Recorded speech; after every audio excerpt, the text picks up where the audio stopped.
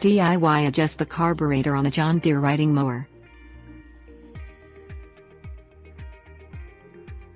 On John Deere rear engine riding mowers, which feature a Kawasaki engine, the carburetor sends the mixture of fuel and oxygen into the engine cylinder to ignite when it comes in contact with spark.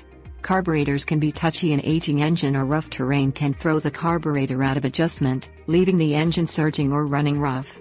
A thorough knowledge of engine theory is helpful for this task.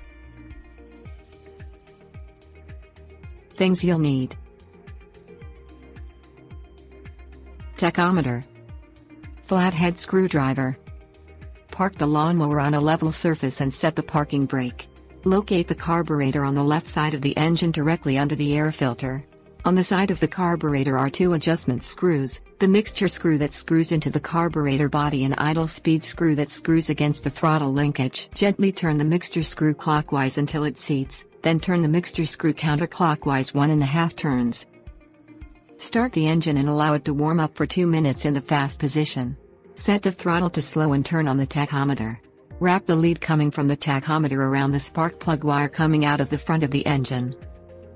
Turn the idle screw clockwise and counterclockwise until the reading on the tachometer is 1,550 revolutions per minute.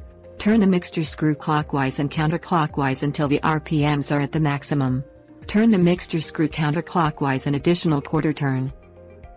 Readjust the idle screw to ensure the engine is running at 1,500 revolutions per minute. Move the throttle from slow to fast several times. The engine should accelerate smoothly. If not, turn the mixture screw clockwise 1/8 of a turn.